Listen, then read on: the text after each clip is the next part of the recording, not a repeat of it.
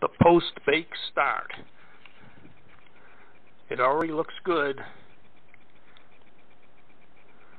Okay, the colors are nice and smooth, although it's distorted.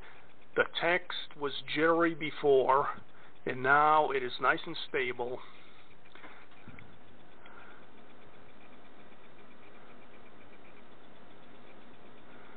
And here's the login screen.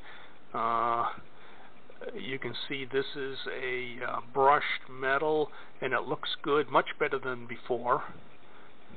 And it goes right to the desktop, no problem.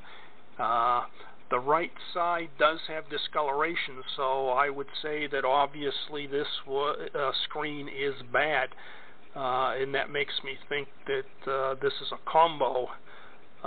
Somebody took a computer with a bad video chip and good screen and combined it with a computer with a good video chip and a bad screen.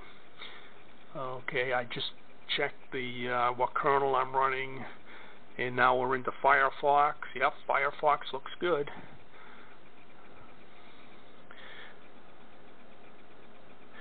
The wireless, actually lower right, there's some green bars that I highlighted initially. That's the wireless. That came up no problem.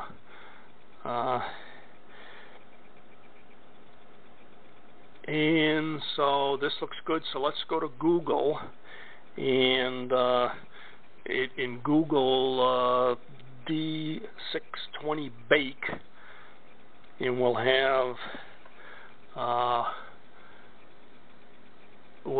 plenty of results. So, you know, this is not anything unusual that I did.